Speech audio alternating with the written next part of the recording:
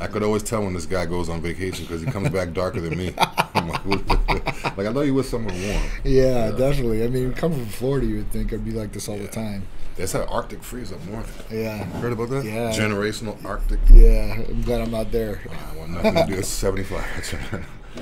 We good to go? What's up, guys? Happy Friday, and welcome to Titan Lifestyle with Big Drew. What's up, guys and girls? Titan Lifestyle, like John said, it's Friday. Glad to have him back in the studio. Yeah. Events, therapy of the week. You guys know how we do. Oh, yeah. And this week's actually a really good one because at this point, we're going to be talking about, feeling better, looking better, and performing your best, right? With HRT, hormone replacement therapy for males and females.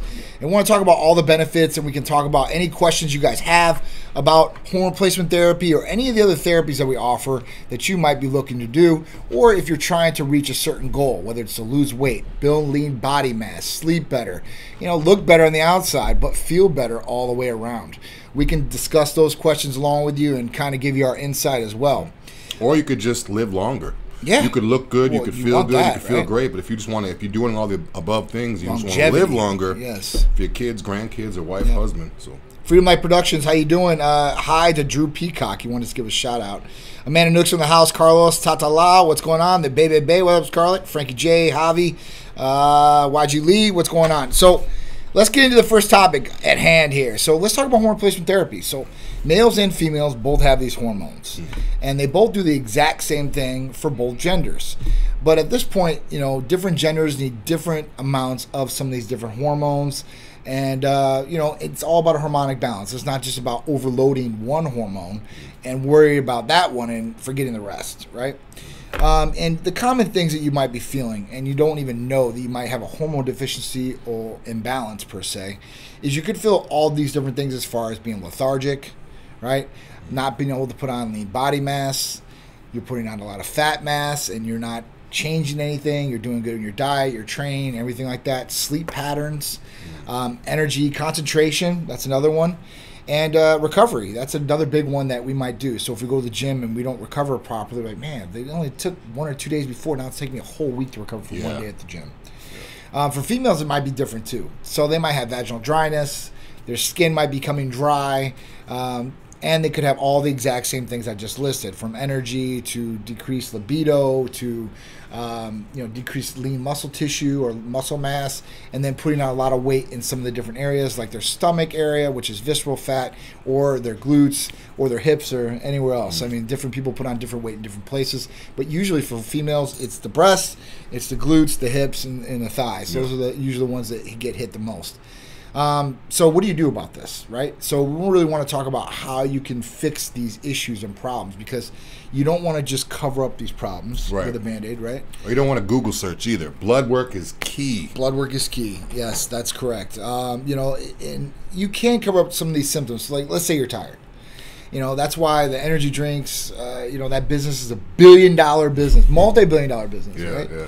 And you're really not getting the best you possibly can when you're drinking these things, whether it's the big, larger companies like what a Bang or Red Bull or whatever it may be, or Monster or C4 or anything out there pre-workout-wise.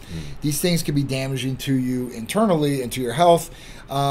If you overdose on these things, take a lot of these products, or, at that point, like, you're using multiple products per day, right? So you take energy drink in the morning, you're drinking a pre-workout in the afternoon, you're drinking another energy drink, another pre-workout. And then the counter effect, you try to take something to fall asleep. So in this day and age, people are taking something to wake up, taking something to go to bed. When blood work could solve all that stuff. If it's a hormonal issue, then, I mean, you don't want to. The thing is, the problem I see people have is the caffeine and the mega doses does give you a little bit of a boost. Of course. But they don't realize they're going to need more and more and more, and there's safer ways to do it too. So definitely. You want to be able to fall asleep naturally. You want to be able to wake up naturally without always having to take something. Yeah. So we're getting your blood work done, seeing where everything's at. Chances are there's something in there that's off if you're not able to fall asleep or wake up. Of course. I mean, obviously stress has to do with it too. If you're stressed out, obviously we can't control that. It's your personal life. Yeah. But blood work is huge. I see so many people Google searching, how can I fall asleep? Or they don't even try to fix the problem. They just go right to, what can I take to make me fall asleep? Of course. Whereas, if you guys fix the problem, you won't need to take anything at all. Well, that's the thing too. And like you said, we're overstimulating yourself with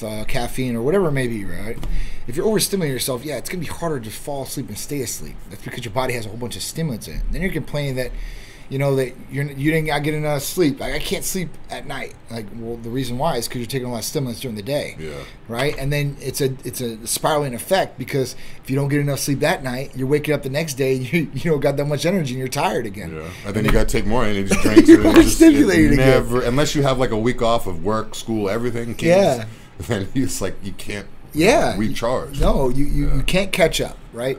And there is studies out there about catch-up sleep. So if you don't get enough sleep during the week, there are studies out there where they had participants sleeping during the weekend and trying to sleep longer hours or take naps during those days to catch up on rest. And it did help. It did help the participants. So yeah, naps and stuff help too. If you guys, if you don't get that much sleep, if you have 2-3 hours or even an hour in the middle of the day, cut your phone off, sleep for an hour. If you have to or if you can. If you need it, I mean, but be careful, because you don't want to take a whole bunch of naps right before you're going to go to sleep either, because your body's not going to be tired. Yeah, you don't want to go to sleep. You want to take a nap at 6 p.m. and go to bed at 10. Yeah, like I'm talking about midday. It's still light outside. Yeah. You don't normally go to bed till 10, 11. You could do something like that. Because I mean, I've done that. Like I do it every day. I've got home from work literally, and it's like 8 o'clock, and I fall asleep. Right, I'm sitting there, I fall asleep. And then I wake up, but it's like 10 or 11 o'clock, and I'm like, oh my God, I'm going to be up all night now. Yeah, that happens to me. If I fall asleep at like 9 or 10 and wake up at like 2 or 3, I'm like, now I'm up. Timing is key. It really is key. So, when we get back to the hormone replacement therapy side, it's real simple and easy to do. From blood work, we can set that up anywhere in the country for you guys, in your zip code. I get that question commonly, how does it all work? Where do I get my blood test if I'm not in the state of Florida and in Tampa? So we would set you up. All you have to do is call or text us. And at that point, we'll get some information from you. We'll get the payment from you for the blood work. And at that point, set you up with the blood work. Prepaid slip we send you. And then we'll send you a link to find where the nearest location of LabCorps are in your area. And you can walk in with this slip. They're going to take the slip. There's no more payment. There's nothing as far as insurance needed. And they're going to draw your blood. We're going to... Go ahead. Now, real quick, he said they're going to be at LabCorp. Might not necessarily be LabCorp. So if you hear John say LabCorp, and then you're like, you call around, oh, we don't have LabCorps in my state. That doesn't mean you can't get it. It's just that's the major one. LabCorp. Certain ones are major ones. So there's only two that we use, right? There's LabCorp and there's Quest. So usually, if there's not a LabCorp in the area, there's definitely a Quest, right? So we've made sure we've covered most of these things, and they're both the same test, right? Still full panel on both. It's the exact same test. So there's no better one. There's no better one. People listen. Okay. Yeah, there's no better one to go to. Usually it's on preference, or as far as what you have in your area, because some people don't have both. Some people like us, like we have Quest and LabCorp all up and down the streets. Yeah. I mean, we can pretty much go anywhere in any city and get either one. But we use LabCorp, and the reason we want to use LabCorp over anybody else, even Quest, is that LabCorp gets us a result a lot quicker. I mean, we can get results very fast. At least 2 to 3 business days, we usually have all your results from LabCorp. With Quest, it has taken them a little bit longer, maybe 1 to 2 weeks to get all your results. So it does do a little delay there. But if that's the only thing in your area, we can get it done, and we can get it done as fast, and we can expedite the results for you. After that, once you have your blood work done, we're going to set you up for a consultation with the medical providers, and they're going to go over all your medical history. So you're going to fill out your new patient paperwork, which you're going to have your medical history, your symptoms, what your goals are, your family history on there, the medication you're taking, all that good stuff. And at that point, you're going to be on there with a consultation with the provider. They're going to go over all that with you and your blood work in depth, telling you every test that you've had done and where it looks like where you stand. So listen, they're going to say, liver looks good, kidneys look good, blood counts are good, and go through hormones with you, whether they're low or they're deficient or whatever's going on there. They're going to go over it with you and then give you a personalized regimen and recommendations of what we want to do with you. At that point, you can agree to it, and then we would take payment, and we would have the prescriptions shipped over to the pharmacy so they can ship directly to you guys. It's a real simple and easy process. Sorry, I don't mean to interrupt. No, and once you're in, you guys, you're in. It's kind of like if you guys have Apple and you have to set up your phone, everything. Once everything is set up, you're in. I mean, I hear the calls coming in. People, hey, what's up? Yeah, I need to order this. Okay, no problem. We'll get it right out to you. I mean, it's real quick. Yeah. So once you go through this initial process, you're not going to have to do that every time. You're not going to have to call and explain every time. Certain things you don't need blood work for. But once you fill out new patient paperwork, you get your blood work back. It's pretty simple. I mean, it's real simple. Once you're in the system, it's like you call, hey, what's up? This is John Doe, and I need some more Hercules this month. How many bottles you need? Let me get 2 bottles. Okay, we'll sell them right out to you. Boom. Yep. It's real quick, guys. So once you're in there, you're in there. Yeah. It's a real easy process. Now, blood work and a consultation for hormones, you're going to need to do every 6 months. There might be, a time in between. If something's not going right, we might send you in for 1 or 2 tests. But as far, all in all, if everything's going good, every 6 months you'll do blood work and you'll have a consultation with the provider. Now, if somebody feels off, real quick, if somebody feels off, if they feel like something is off, they can get their blood work done again, right? Of course. So it's not like a situation, John said, every 6 months. You don't have to get your blood work done now and then wait. Start feeling funny, you see something's off, you don't have to be like, oh, it hasn't been 6 months yet. You feel off, go get your blood work done. So but chances are, you deal with us, you're not going to be good. You're not going to want to do that. The reason is because of that is we're going to check in you every 28 days and make sure you're feeling good, everything's going right with your therapies, you're good to go. And even in between the start of your therapies to the 28 days, maybe it's a week later, and you say, listen, something's off. Then we're going to triage that with our providers and see what we can do to fix that problem or what's really going on. And then make the recommendation what we want to do there. Maybe we want to send you in for a free and total testosterone test with an estradiol test, and that's it. We might test those things. But if you want a full panel done every 3 months, hey, there's nothing wrong with that, and we can definitely do that, and then we'll track your progress, and you can keep that for your file too as well. Yeah, I actually had I got my blood work done about twice in the past month.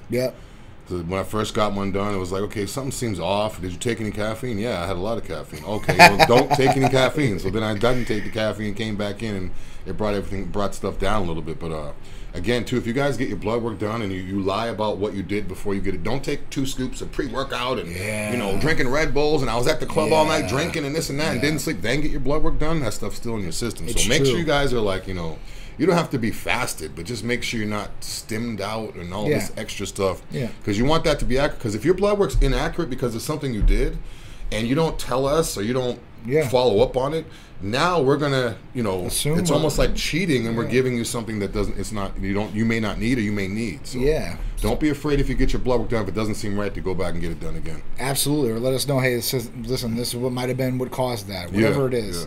When you're doing your blood work, now there is a cholesterol panel on there and a glucose reading. So if you do want a true reading there, you're going to have to fast for at least 12 hours. If we've already ran a blood test on you, let's say the month before, and everything was good cholesterol-wise and glucose-wise, and you're good to go there, then you don't have to fast per se, right? Exactly what I did. Yeah. That's exactly what I did. I got my first one. The second one, I was like, I'm hungry. I have to eat. Like, no problem. We already got everything. So, because those are the only tests that will be affected by eating. And they'll let you know, too. The medical provider will say, like, they'll tell you if you need to be fasted or not. So chances are, if they're not telling you, then you don't really need to be. If you want to be just to make sure, that's fine. But, absolutely. Just make sure you're good before you get that test. Because once that test comes back, it's like this is like the diagnostics of your car. This is like what we're gonna do. So it's on record, right? At that point, once you do a blood test, it is on record. Not with the insurance companies and stuff like that because we don't use them, but it is on record with LabCorp. So I mean, anybody can pull those records per se if there was a situation where it was subpoenaed. I mean, those records are able to get subpoenaed. So just be careful what you're doing, right? That's all I can say. Big shout out, Freedom Light said, Titan Medical team are definitely the best. Thank you. We appreciate you. Thank you. Lee and doctors, how you doing? RQs, what's going on? Big shout out to Dan Wheeler for buying a badge. I appreciate you every time, bro. Dan Wheeler with the Titan Strong tattoo. He does Titan Strong tattoo, that's for sure. No, Dan Wheeler has a big Titan Strong with the logo, right? A real tattoo. A real tattoo, that's right. He's one of the Titan soldiers out there for sure. Hardcore, I love it. Hardcore for sure, I love it. All right, how much is TRT and HCG? All right, so TRT. So when you do TRT, Jesse, with us, or hormone, I just like to call it hormone replacement therapy. The reason is because we're balancing multiple hormones. We're not just balancing testosterone. Obviously, we want to replace it if it's lower deficient and optimize it, but that's just one part. We need to make sure that the estrogen's balanced too as well, and you would probably go on an estrogen blocker. So an anastrozole or Arimidex is what it's commonly prescribed. After that, you're going to have some gonadal support. Now, what does that mean? That means that we need something that's going to back up your testicles to make sure they're not shrinking and becoming little baby prunes, right? And having low semen production and just not feeling your best, right? Not optimal. So you can pick from different things. We do offer gonadorelin with the package automatically, or kisspeptin, or enclomiphene. Now, HCG. Now, HCG is not being able to be compounded anymore, so it's a manufactured product, so it is a little bit more expensive. You're looking at HCG to being probably about $300 for a 10,000 IU vial. That will last you between 1 to 2 months with your TRT. So in total, I mean, I'd have to do what the cost would be with the HCG added on, but if you didn't have the HCG, and let's say it was just testosterone and clomiphene, your anastrozole, your syringes, shipping, medical review, everything out the door. If you're out of state, it's $375 for everything. There's no other hidden costs or nothing else, and that's everything that you need to be successful on your month of therapies with us. If you wanted to go with the HCG route instead of the clomiphene, it would be a little bit more money, right? So at that point, we can figure that in for you. If you want more information on that, just call or text us at 727-389-3220, and the girls and the staff will be happy to help you out.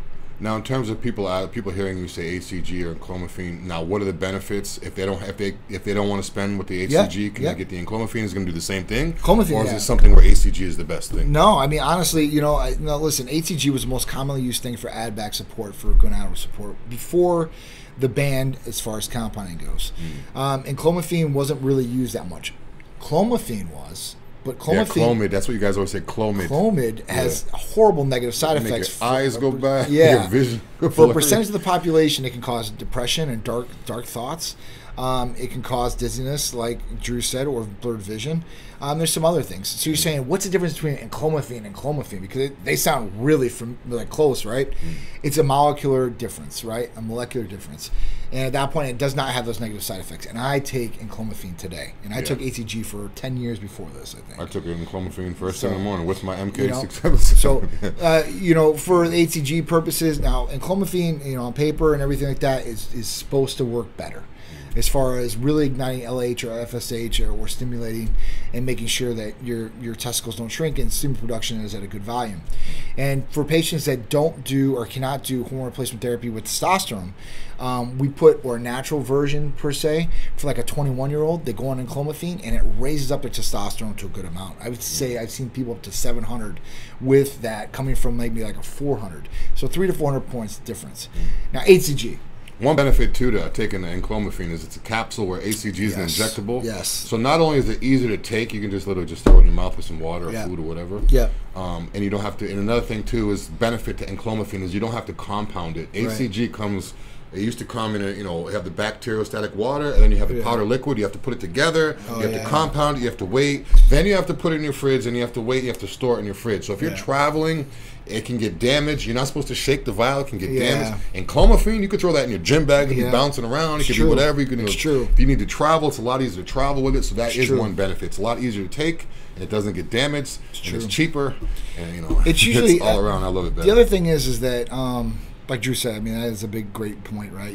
You don't have to travel with it, keep it cold. It doesn't get damaged. Yeah, I've heard a lot of stories about HCG getting damaged. Of course. I forgot to put it in the fridge, it was left in the car. Yeah. I forgot to put it back in the fridge, it was left in the counter, and I went to work all day. So. I do know a lot of patients, because I've been doing this for over a decade.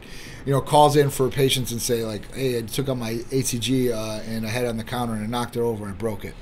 Yeah. I'm like, I feel bad for patients when they say it. So what I would do is I would like split the cost with them. I'd eat the money and be like, hey, listen, I just want to make sure you're getting your treatment right, because I mean, I know it's more money out of your pocket and stuff like that. So, that is one thing that happens with HCG. HCG, can stimulate testosterone levels too as well, but it mimics the LH. It doesn't really kick it on or ignite it. So that's the difference between the two. I know a lot of people like HCG weight loss and everything like that. It's all about a caloric deficit. And there's better things now, for sure, 100%, than HCG. They're going to help you out with that. But fertility protocols and stuff like that can still call for HCG. So it's really up to you guys, what you guys want to do. It's a preference, and then a financial decision too. So if you guys are two people out there trying to have a baby, they've tried everything. They've especially if his guy's a bodybuilder and his hormones have been off and this and that. I know so many people that as soon as they start taking HCG or clomiphene, my wife's pregnant now. I didn't even know she could get pregnant. We've been having unprotected sex for 2 years, and I didn't think she'd get pregnant. Next thing you know, HCG and clomiphene, she's pregnant. So that's so that's one thing you have to be careful for, but it's also a benefit too. If you guys have been trying to have kids, and you're like, man, we've tried everything. We thought it was his diet. We thought it was this. We thought it was that. You never know. Taking clomiphene and that super sperm. Yeah, the myth of if I take testosterone, I'm not going to get. I'm gonna be birth control. Yeah, no, it's not. It's not. That is the stupidest thing somebody could say out there. And whoever made that damn thing up, they're an idiot, right? Because they're very uneducated what they're talking about. Or I know guys that will literally take things specifically that they know destroys the testosterone, just so they don't have to go get a vasectomy. Oh my God. Let me take, and then they have other problems too. So. Yeah. I mean, you don't want to do that. I mean, listen. Listen, if you're going to have unprotected sex, it is what it is. You better be great at the pull-out method or whatever you're doing there, or have them do something. I don't know what to say. But now, this is kind of off thing. Is birth control something that we offer for females? So we don't do birth control. That's more of an OBGYN type situation. In birth control, when you do call in, if you're a female, we need to know that too, because birth control can affect some hormones. Different birth controls affect different things, right? Some are hormone-based, some are not hormone-based, so we need to know that information. So when we look at your blood work, because a male, it's real simple and easy. Reference range, we know where it's at. Yeah, so that's why it's cheaper than female blood work too. I mean, we do a lot more testing for females. There's more testing, but when you look at a female's panel, when you look at testosterone and estradiol and total estrogens and progesterone, it just doesn't have a reference range. Like, if you're within this range, you're normal, right? It has the follicular phases. So during ovulation, menopause, I mean, it has everything. So you have to exactly say where you're at in your cycle, so we have to know. If you don't have a cycle, then we can go off that. But that's kind of where it's at. And it'll kind of tell you in those ranges. So it's like 3 or 4 different spots where they can really, depending on who it is. So it's different. It's definitely different. But that's what we're here for. And that's what our medical providers are great at, is balancing people's hormones and getting them to feel better. I like the name. If someone said, "You go, bruh," I like the name. You go, bruh. Yeah. So I'm 23 with 500 NG/DL. Can I get treated? Just like what we said, you might not even need HRT. You might just be over the enclomiphene. Yeah. People that age take enclomiphene, their levels go up. So I would suggest getting your blood work done first. See where you're at. I mean, you say you've gotten 500. How recent is that? And what lab was that from, too? Because that would make a difference, right? So LabCorp is 216 to 964. But when we talk about Quest, I think it's like 364 to 1150, I believe. So it is a little bit higher. So those reference ranges are higher. So, on LabCorp, you're right on that borderline for somebody to get treated. I'll be honest with you. 500 is like right there. Yeah. Now, if it was Quest, that's a little bit lower now. Now we're talking about somebody that could possibly be treated. So, it really depends on the person. Everybody's different. Now, we would want to get some more information from you. Where was your free testosterone at? Was that low? Was that high? Where was that at? And some different things from you. So we could possibly treat you. I'm not going to say we can't, but that's going to be up to the medical staff and providers too as well to look at with your medical history. Yeah, only one way to call. Just one way to find out. Just call the number, see what we could do for you. But 500, I mean, I'm not a medical provider, but I would assume that anybody with a test level there is a little bit low. Yeah, we could definitely. We could probably work with you, but again, we've treated people. I'm not a medical provider, so I don't talk to them. Let them decide. Yeah, they make the final decision, but usually 500 milligrams or 500 nanograms per DL. That's going to be able to be treated. All right, so you shouldn't have an issue with that. All right. YG Lee 74 says, "I want to be like Big Drew." Who doesn't? I like it. I like it. All right, so Road Dog said, what does your testosterone cost with estrogen blockers a month, and what testosterone do you sell? So when you go on hormone replacement therapy with us, you're going to go on 3 different things. And there's no, questioning it or, negotiating it. It is what it is. So you're going to go on testosterone, estrogen blockers, gonadal support, which is probably going to be enclomiphene. Your needles, syringes, that could be optional to you. I don't care about that. But the medications, the providers, and the protocol, they're not bending on that. That is what it is, because we do not want anybody to get any negative symptoms or possible side effects. So we can make sure that we do this by prescribing the protocol and having the patient take the protocol. So at that point, those 3 together, needles, syringes, if you get them, testosterone, estrogen blockers, and clomiphene, shipping, medical review, $350 in state, $375 out of state. That's for everything, all at the door. Testosterone. What testosterone do we offer? So we offer every kind of different ester you could possibly think of. So we offer cypionate, which is the most commonly prescribed one, enanthate, propionate, and we have blends. So we have cypionate and propionate together. We also have a tri-blend that has all three together. So we offer those. We also offer testosterone in different oils. So if one doesn't work for you, like grapeseed oil, then we have like MCT oil and stuff like that too as well. We also have testosterone trophies too. A little bit less dosage. A lot of the women that are sublingual. Women, sublingual. I thought you said sublingual because I said women. But yeah, a lot of the women that's usually the route they'll have to go because obviously an injection of 100 milligrams of testosterone is way too much for a woman. Yeah. So we do have trophies too as well. Yeah, so we offer sublingual creams, all that stuff. And now for females, obviously an injectable is going to be have a higher dose, and it's going to be very effective, very fast, and they're going to absorb a lot of what they inject. So with that, we do have injectable testosterone for females. We don't really like to put it on it. And we do have a smaller version of it per dose-wise. So I think we have vials that are like 20 milligrams per ml, and we have them take like 0.2, 0.3, so it's like very minimal. So you're taking like maybe 5 milligrams as a female, and that's probably the tops. That's a lot, though. That's a lot. Not a lot where it's going to cause any problems. Yeah, I'm just saying that's a higher end of female. Yeah. It's not like me taking 5 milligrams. I wouldn't even. That's nothing. Yeah. So, all right. So YG Lee said, does that weight loss drug have to be mixed? Are you talking about semaglutide? The next one that's coming out is Tears of Peptide. That's getting launched next week. By me. I'm going to do a video on it next week, but we've already been prescribing that drug to a lot of patients, and it's better than semaglutide, if you can believe that. That's like crazy, because semaglutide is such an effective drug. Everybody's on that. Everybody's on semaglutide, but it doesn't matter what size you are, too. You could be, you don't necessarily have to be like obese or big. You could be already in shape and just want to just lose more weight. It works good. Yeah, it works on anybody and everybody. A friend of mine just ordered some, and he's like 6'8", 300 pounds. So, and he's fairly athletic. So I mean, if I want to know how he's doing. Yeah, I talked to him because I gave what I did was he said he got the garlic pills too. He's like, I'm not even nauseous anymore. That's what he said yesterday. He's like, I said he should have had them to begin with.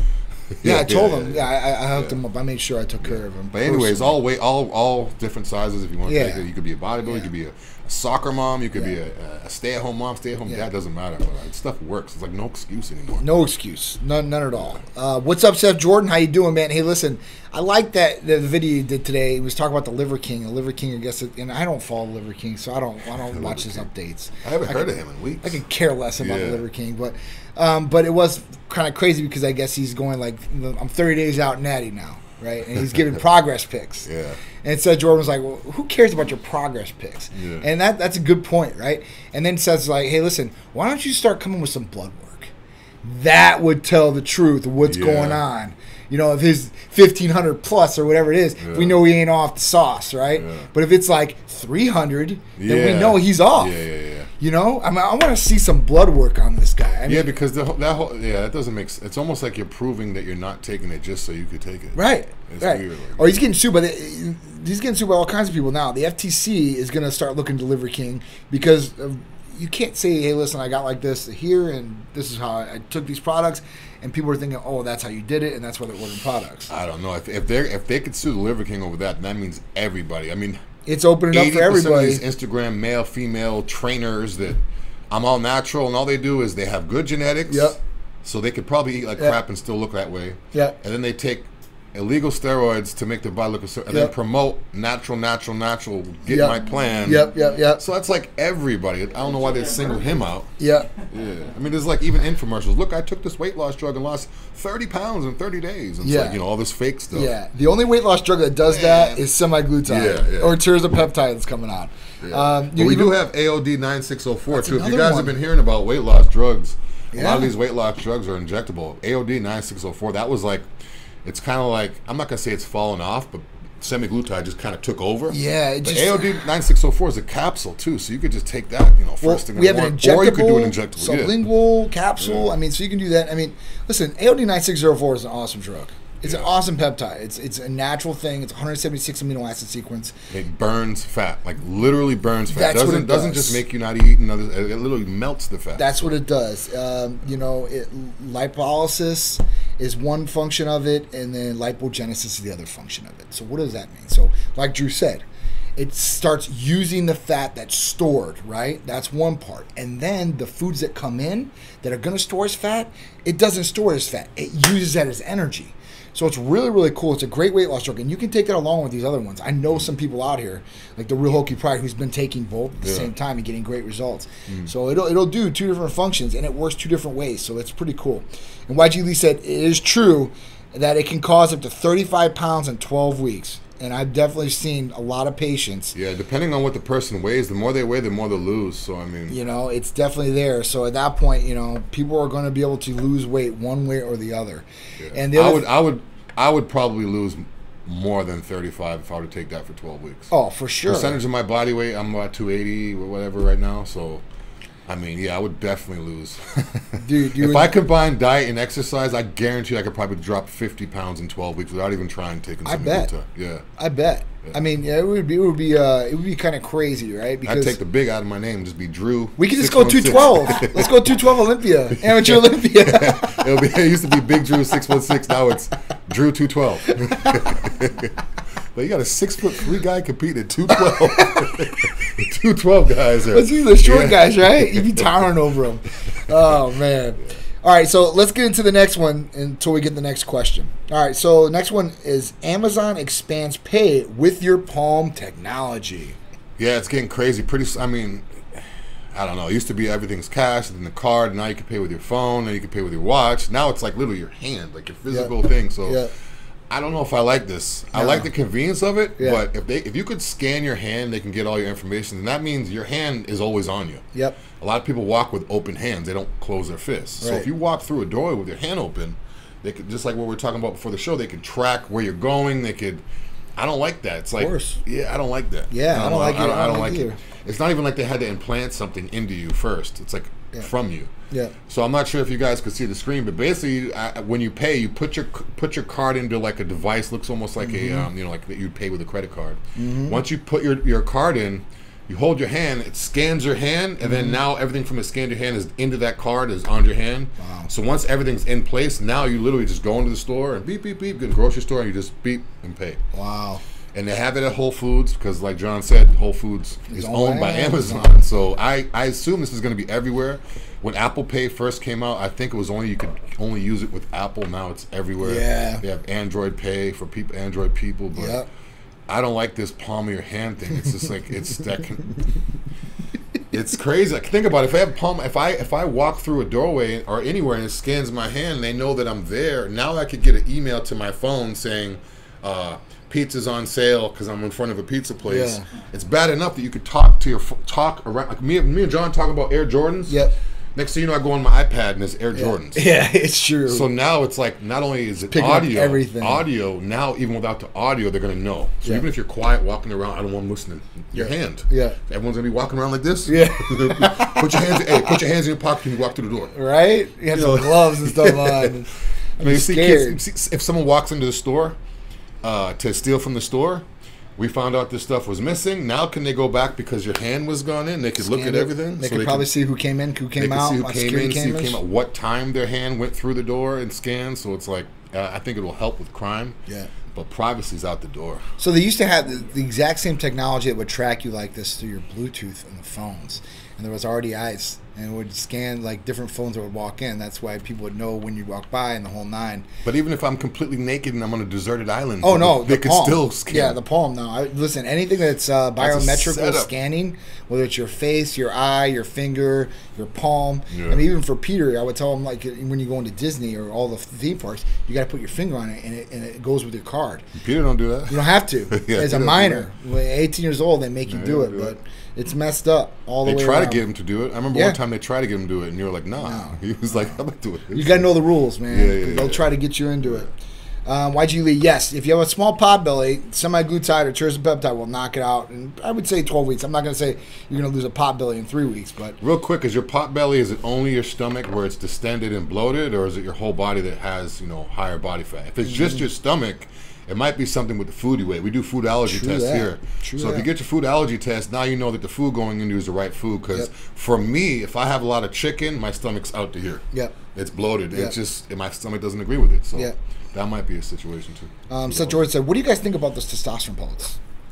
No. They suck. They suck because... They suck. There's a famous basketball player that you guys have known. If you guys play NBA Jam back in the day, You know, me and John were Orlando Magic. Yeah, he played for the Orlando Magic. You could do the math. He great 3-point shooter. Not Dennis Scott. I mean, you could do the math. Yeah. But we spoke with him in Orlando. Was it last year? Yep. And he was saying that he did the pellets, and it was just horrible. Terrible. It's horrible. We have spoke to some other people that said they did the pellets because what happens is they just put a pellet inside of you, and it's just supposed to dissolve. Yep. But everyone dissolves differently. That's right. The absorbency. So every single person I've heard get a pellet has like a huge knot on their glute. Yeah. So I mean, listen, pellet therapy, it sucks, and I'll tell you the reason why. Because males and females, it's a crappy way for transportation as far as the medication and some of the side effects that come along with it. So let's just start breaking it down, right? It sounds great in theory, because when you get a pellet, you go in, you get it inserted, and you have it in there for 3 months. There's no putting on a cream, there's no eating a sublingual troche, there's no injecting, there's none of that. So that's good for the person out there that, you know, they're not like us. We're human pin cushions, right? We don't care. Your blood's going like this the whole time. So, but normal people don't know that. They're like, cool. I got what this doctor told me I should get. I'm gonna feel better, and this is what it is. So the next thing that happens is, Drew said, the absorption rate for everybody is different. Some people might absorb faster, or some might absorb slower, but this dose is already in there. So what does that mean? You're along for the ride no matter what. For those 3 months, you're going to do what that pellet says because it's already in your body and absorbing. So for guys and girls, usually testosterone goes to the top, right? And then it starts working its way down through the months. So at the end of the 2 months or right in the middle, you're not feeling as good as when you started, right? Now, if your estrogen is through the roof as a guy, you're getting water retention, irritability, and then if it's on for a long time, gynecomastia possibly. Females, if your testosterone stays high, and they like it in the beginning because it boosts your sex drive, your energy, like they're not getting facial hair the next day. They're not getting clitoral enlargement the next day or a deepened voice. This happens over time. But their levels are so spiked that they feel like $1 million, but they have no idea that staying on this dose for a long extended period of time is going to give them those negative side effects. So it's a problem, right? And I don't know how many people that we've corrected their hormones coming from pellet therapy over into this. The best thing about doing any other therapy except for pellet therapy is that you can change the dose at any given point. If it's an injection, the next week you can change it. And it's out of your system a lot quicker, too. If you take quick. Well, someone asked earlier about the different types of testosterone. If you take a testosterone propionate, which is a fast ester, and ester just means, you know, the half-life, how long it's in your body. If you take a propionate ester and you take a testosterone shot on a Monday, I mean, Friday... if you have any issues with that Monday shot, by Friday you could go a different route. Absolutely. With that pellet, if you have an issue, they're not going to surgically go in there and take the pellet out. No. It's never happened. No. It would cause too much scar tissue and it would be like a mess. But I'll tell you what has happened, pellets popping out. Oh, that's not. I don't know how many times I've had patients pop out. Or just... And they have to go back in the office to get reinserted. So it comes out? Yes. What are they using, a 12-gauge needle to put it in there? Like no, what they do is they cut like a little line, right? And then they get like these like tweezers type thing, and they have these pellets, and the pellets are like white. They're like that small, literally that small. They grab it, and then they insert it in you, and then, you know... How far into the muscle does it go before it can come back out? I mean, it's got to go... It's got an inch or two. It's not far, but it's like about an inch. It comes maybe out. two. But I've had them pop out for people. So at that point, you know, you gotta. It's not worth it. It's just not worth it. And you know what you're paying for it. I mean, you know, it might be a little bit cheaper or a little bit more. It just depends on where you go. But like I said, if you need to change things, like let's say your estrogen is too high as a guy, you know, what are you going to do? They're going to make you take an anastrozole anyway. So now you're taking the pill anyway. It is. For girls, I mean, if your testosterone's too high, they usually put you on spironolactone, and that kills testosterone levels. Just kills them. So you know, you got to be careful about it. And testosterone pellets are definitely not the way out there. It's a big money market thing for doctors, and it's easy because insert go. Yeah, kind of like cattle. You don't have to do injections. I'm like, yeah, you don't have to do injections. Yeah, but they don't explain all the negative things that could possibly happen, and that's the problem. They should give you the benefits, and you can have all the benefits of a replacement, but then they should give you the negative things or possible things that could happen. Anybody out there who's tried pellets and then converted to an injection or even a trophy, let us know. I want to know the difference. Absolutely. A lot of times people do pellets and they've only done pellets because it's the first time they've done HRT. So they're like, oh yeah, they said get this. It's kind of like someone goes to a mechanic, they don't know anything about the car. Yeah, you need this. So they go in, this is the pellets, it's easier. And then the person says, oh, I heard about the injections. Oh no, all we do is put this in you, no injections, no needles, no anything like that. And then, but I want to know someone who's. I've never heard of someone switching to the pellets. Yeah, I have yet to hear of someone say, "Yeah, I was taking the injections and I wanted to go with the pellets." I've never heard that, but I've heard horror stories from pellets. Oh yeah, when people come back, they're like, "Wow, man!" And then once the pellets like out of them are fully dissolved, that's when you hear how bad it was because they don't want to tell you how bad because they're still experiencing. Of course, it's like, "Oh man, I had a knot in my glute and I could barely even walk." And now, listen, I've had plenty of patients here.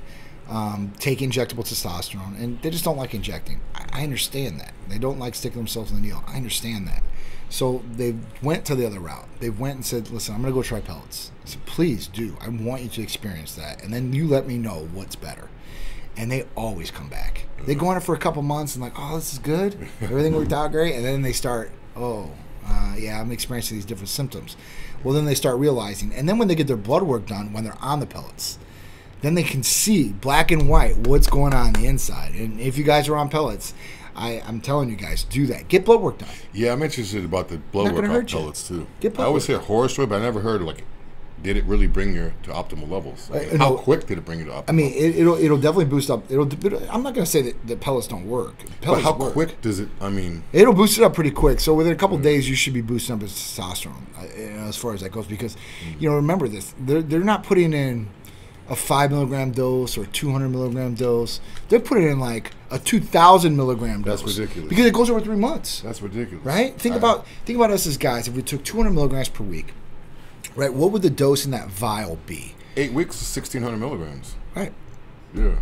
So, I mean, at that point, if you're at 3 months. 3 months? Yeah, it's literally 2,000. Yeah, it's a lot. So, this can raise things up. And like I said, it's not going to be good and, halfway through because your level is going to start decreasing down. You might have you might have a headache, oily skin, and be moody for 3 days and be horny as ever and then go completely opposite and be like, I'm not horny at all. And then 1 minute you're mad and 1 minute you're hot and 1 minute you're cold. Yep. If you guys know how females are or females out there listening, if you guys are on your period, how you're kind of off and you're all over the place, like you don't want to have that feeling. No. You never have that feeling when you go the injectable route because your blood levels are stable. No. If you guys are doing your HRT on a Monday or Thursday or whatever your doctor tells you how to take it, your blood. The reason why you do that is because it's stable. Yeah. The half-life on testosterone cypionate or testosterone enanthate is 12 to 14 days. So technically, you could take a shot every 2 weeks, which I've heard other HRT places do.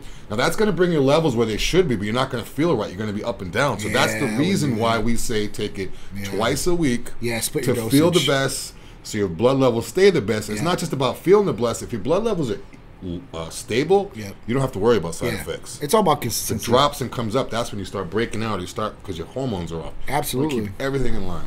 Yeah, keep it balanced. Giacomo. Can CJC with Imperillin affect HRT for women? No, it's not going to affect HRT for women at all or guys. It's going to help with IGF-1 levels. It's a growth hormone releasing hormone peptide. It has nothing to do with any of the other hormones, right? No, it's not going to affect progesterone, estradiol, prolactin, testosterone, or anything like that. So you're good to go there. Next one was, does extra body fat lower T also? So the studies have shown that if you do carry a lot more body weight, then you're probably going to have lower testosterone levels. Now, this might not be because of the body weight. This might be because of the food you're intaking, other drugs or things that are involved. It's more of an all-around lifestyle thing that could be affecting T levels. So they haven't said, well, if you have a whole bunch of body fat, then you're going to have low T. Because I do know guys that have tested with a high amount of body fat that were pretty big that had good levels of testosterone. So I couldn't really link it to say, like, if you have a lot of body fat, that's going to happen across the board for everybody. It's just different. Extra body fat could mean high estrogen too. Oh, so for sure. Estrogen, sure. That could be strictly estrogen related. Usually, if you're very overweight and you're young, right? Usually it's a hormonal issue. Something's been going on there. Obviously, if nutrition plan your whole life, because the problem is, and I see it today. Like there's a couple baseball players around Peter's team. There's one in particular. Kid's really good, man. Can hit, can throw, the whole nine. But he's overweight. So overweight. Babe Ruth, baby. Right, but here's the problem. If you don't hit a home run, he hits it out to, let's say, right field, deep right field. Get to second base. Where you should be getting to at least first base, he's getting thrown out. Deep right field? Deep right field. That's how slow he is because that's how much overweight he is. And all the coaches say, hey, listen, this guy is not going to be worth it. You can't put him in position because he can't move fast enough to get to the ball. He can hit, but you know what? He's got to get to the base before he can get some as far as another base runner to come in.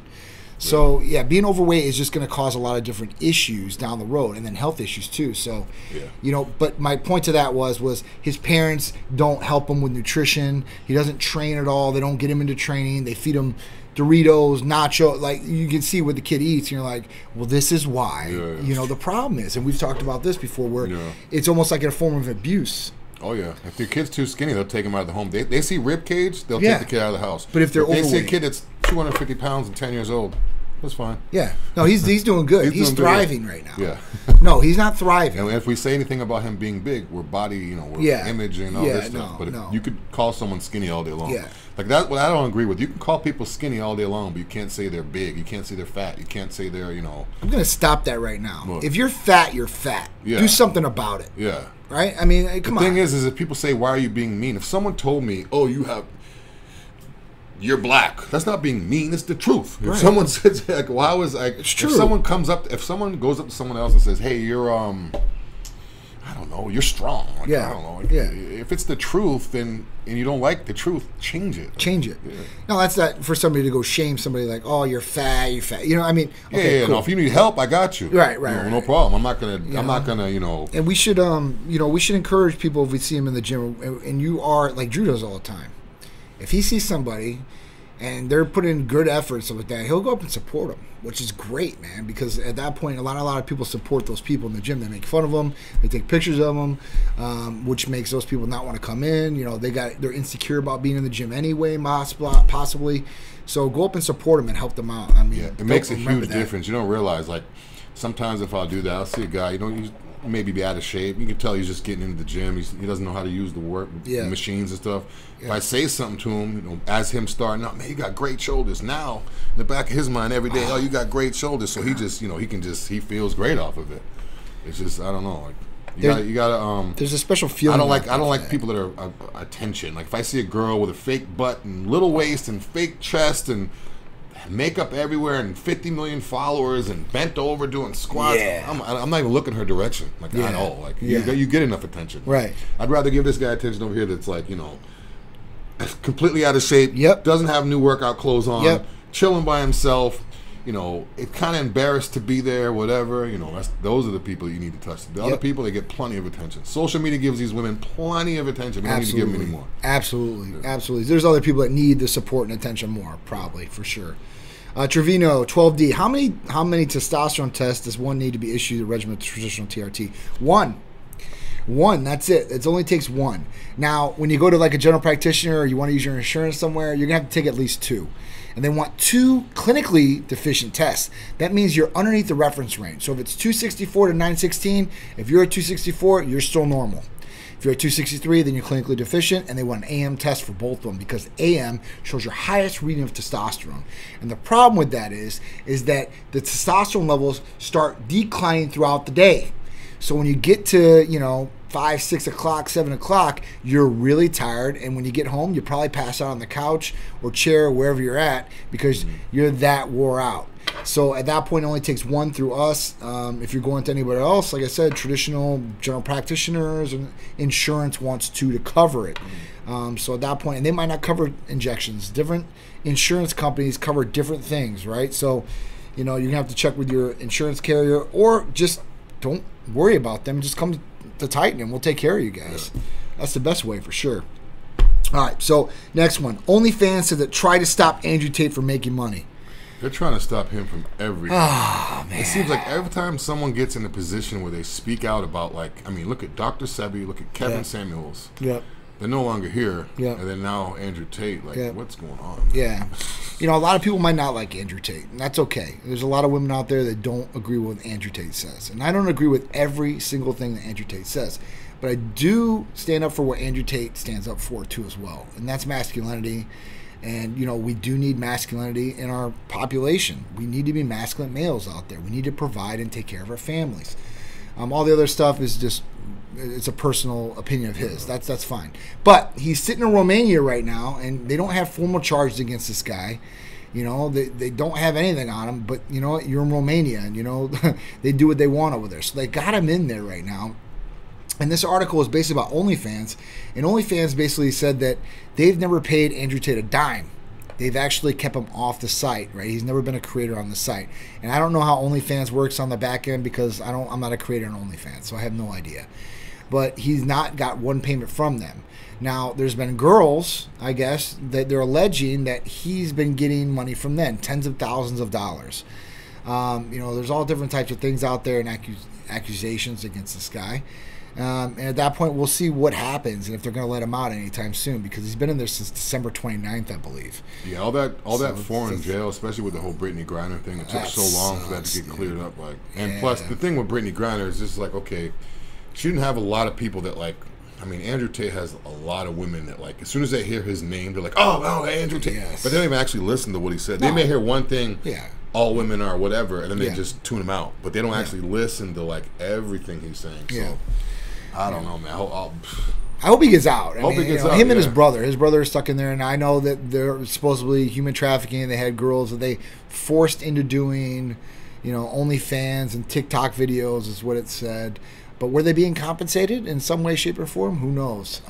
We'll see. I'm sure there's going to be more information about this. Just wanted to bring this up. And how are they being forced? I mean, what is he? How is he physically? A lot of times we hear that word forced. They said he did the lover boy method. That's what they call it. The lover boy method is supposed to woo the female into the dream that she's going to become out of this stupendous. If a woman or man is dumb enough to be like that, then that shouldn't be a crime. No. People do that every day. Guy goes down the street and lies to a girl and says whatever she wants. Yeah, just to sleep with them, whatever. Yeah, all the time. So, I mean, this happens every single day. Where their guy might Where's the crime? It's like his brother in the video where they're walking out. His brother's like, name the charges against me. Name one charge. Yeah. They don't have any. They don't have any charges against them. They just don't like them. They're alleged charges right now. So, you know, at this point, listen, Andrew Tate, all I could say is, you know, I would probably get to America as fast as hell and have somebody else looking over business affairs in foreign regions where they can hold you up like this if you ever get out. Hopefully it does. Let's see the next one. 8-minute warning, gentlemen. All right, YG Lee said, I think I'm over 30% body fat, which is a bad thing. Absolutely. How tall are you, YG? And how much do you weigh, if you don't mind me asking? Yeah, that would definitely help us out a little bit. Have you ever had a BMI test, too, as well, that will tell you where you kind of stand there, even though BMI is probably not the best method, but it will tell you a little bit, I guess. While we're waiting, $134 million deal, UPS, FedEx partner airline agrees to buy 20 pilotless cargo planes. More tech stuff. It's like every week I have something about tech. But yeah, pretty much planes that don't need people in them to fly. So we're going to have air traffic, you know, robots in the air, robots on the ground, everywhere. I mean, people are going to losing their job left and right. They already have the, you know, systems in place, and like Wendy's and Burger King, McDonald's already have that. Now the air too. So automation, with this pilotless cargo, I wonder if it's going to turn into pilotless planes for people. Like, in other words, is it going to get to a point where I could just jump on a plane that's just, you know, pilotless plane, and shipping people now? Because now they're doing it with the cargo. Are they going to do it with people? I could see that. So I mean, and what happens if that plane crashes with those people in it? Obviously, the airlines, because there's no pilot, the airline's responsible. But they're going to use the whole thing that the lady did in the casino a couple weeks back. Oh, it was a malfunction. Oh well. You know, you can't penalize a plane, but you can penalize a human. Yeah, you can have mistakes on an automated. What are you going to do? What are you going to do? Human error is way more. So, you know where I could definitely see this. This is kind of crazy when you start thinking. And I was flying last week, so this is kind of why I was reading up on the articles. But if you read the articles now about pilots that are flying around the United States, they take EKGs, and everybody's EKG as a pilot is out of range. That means that there's something going on with their cardiovascular health. Like the elevation?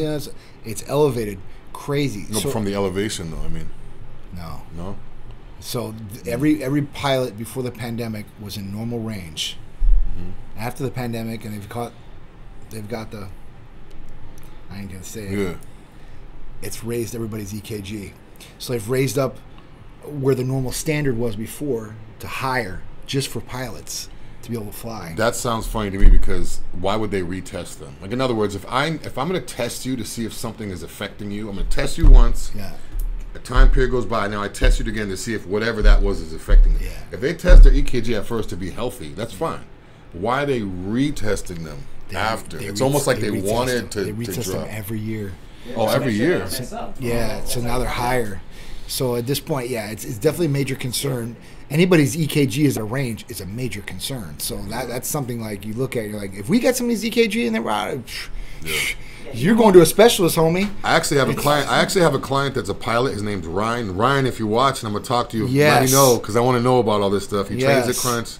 Good friend of mine, but he's a client too. But I want to know about that. My buddy, he used to fly for the airlines, and he had heart problems. So they actually took him off for flying, and I mean, he didn't want to lose his job. No. So he couldn't fake it or anything like that. But I mean, if you've got a pilot that might have a heart attack, you don't want them flying. No, they definitely not. Oh yeah, makes sense. Definitely not. It was crazy. But it's not just heart stuff. There's other stuff that someone could suddenly go. Check for that alcoholism. You never know. Of course, a lot of pilots drink. You want those a lot of pilots are drinking. Life is in their hands. Yeah, a lot of people's life. Yeah, for sure, 100%. It's crazy that they did. You know, so I mean, it's something a little crazy. So why'd you at least say I'm 6'1", 181 pounds? So 6'1", 181 pounds isn't too bad, right? But that's actually, according to, sorry, I don't mean to cut you off. Yeah. According to the height weight chart, that's actually BMI. right in range. Like if you look at how tall you're supposed to be. Because I'm about 6'3", about 280. So I'm always like, whenever I do the test, you're overweight and you're obese. 100 pounds overweight. Yeah, I'm like, I don't have any fat on my body. What do you mean I'm? Well, see, that's what the BMI. It's not good, right? Because if you got a guy like Drew, on paper he's overweight and obese. Yeah. But you know, in person, when you see the guy, you're like, this dude ain't overweight and obese. What's going on here? This ain't right. Yeah, like when I meet guys, like when I tell them my height and weight before they see me, if I'm talking online, or you know, if I have a big sweatshirt or something, they're like, oh yeah, you're about the size of an offensive lineman. I'm like, no. I'm the height and weight maybe of an offensive lineman. I don't ever want to be the size of an offensive lineman. Definitely not. But yeah, it's just something, you know, something to think about. With 181 pounds, listen, you could have a lot of fat mass. I'm not going to lie to you and sit here and say no, but where you're at percentage-wise, who knows, unless you really get tested. It almost seems like a typo because I can't imagine, I mean, 6'1", 180 is usually a good height and lean weight. Usually. So I mean, I'm interested to see what his body actually looks like. Yeah, because that seems like a good height, good weight, healthy. If you said you were 6'1" and 180, 280, then I would say maybe 30 pounds. Yeah, 30%. But like I said, it all depends on how your body is structured, right? Have you been working out for a long time, got a whole bunch of muscle, or have you not worked out for that long, and you don't got that much muscle? And you know, it's a soft looking basically. But right now, I mean, I think he said he was 23. I think that's the guy that's 23 years old. 23 years old, 6'1", 180. Man, I wish I'd go back in time. Yeah. Like with all the knowledge you have now, if you want, whether you want to be healthy, whether you want to gain muscle, whatever you want to do, all the knowledge you have now. Is it 23.9? Yeah, that's what it says. Oh wow, that's a lot. That's a lot then. Put 6'3", 281. See, it says normal weight though. It says normal weight in the BMI. He's in the high range of the normal range. Yeah, for sure. Yeah. What's yours, Drew? 6'3", 2. You could put 280. Wow, she's about to be it's gonna say obese. 40. He's obese. Yeah, so he needs semaglutide immediately. Yeah. So when he first made that, when I first saw his stats of how tall he was and how much he weighed, he's 20. I was thinking like, okay, that would be 30%. That would be like if I was 30%. Yeah. So I mean, according to this, I'm 35. You're obese. I haven't been over 10% body fat in a long time. So see this guy. But according to this, I need to. That's right. Population just like him, 60 or 70% obese, overweight, look just like Drew. Don't they wish? Oh man. So I do need the weight loss drug. I think the weight loss drug would definitely help you out for sure, 100%. It'll definitely lean you out. But listen, man, you got to get on a good training program, got your nutritional plan there together because you're so young. You're 20 years old. So 20 years old, man, you got to get into the good routine of what you need to do. And that way you're going to set yourself up for success in the future years because you're really, really young. You know? So, I mean, listen, I'm in my 40s. I'm going to turn 42 this month. You know, you've got 22 years to catch up to me. And there's a lot of stuff that you can do in 22 years. So just be consistent now and just do it over time. And those results will start adding up to big things for you. Dan Willis said, I'm 6 foot 219. And Dan, you got some strength and muscle to you, brother. For sure, 100%. See, I told you, we're gonna get you all set up, man. I'm really proud of Dan where he's come transformation-wise, too, as well. All right, so can anyone answer, what did I just stumble upon here? So you stumbled upon Titan Medical Center, and we're talking about all the great things. Based on your guys' experience, what's your opinion on non-circumcised men? So we don't have really experience with circumcised or non-circumcised men. That's more of urology. That's more of like a personal thing. Yeah. How would I even know? It's more of like a urologist question because they look at peepees every day. We don't. But at that point, a girl might be able to answer to you as well. We got a 30-second. All right, guys. We appreciate you guys. Thank you guys for joining us for Titan Lifestyle every Friday with Big Drew, 2 p.m. We'll see you guys next Friday in the studio. We love you guys. We appreciate you guys. And make sure you guys are following us on the social medias, Facebook, TikTok, Instagram, Twitter too as well. And then go over and check out our YouTube page. Just type in Titan Medical Center, hit the subscribe and all notification bell. That way you can be hooked up every week. You can never miss us. And also check us out on the podcast if you want to listen to us. Yes, sir. We'll be back next week, 2 p.m. every Friday with John, Titan Lifestyle. Have a great